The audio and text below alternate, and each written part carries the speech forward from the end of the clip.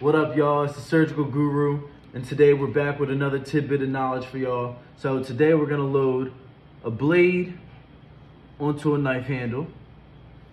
So as you can see, the knife handle has grooves on the side, and they line up with that hole that's in the middle of the blade. You're gonna take a needle holder, put it at the top of the blade, and with your less dominant hand, hold the knife handle, and you're gonna slide it right up onto the grooves.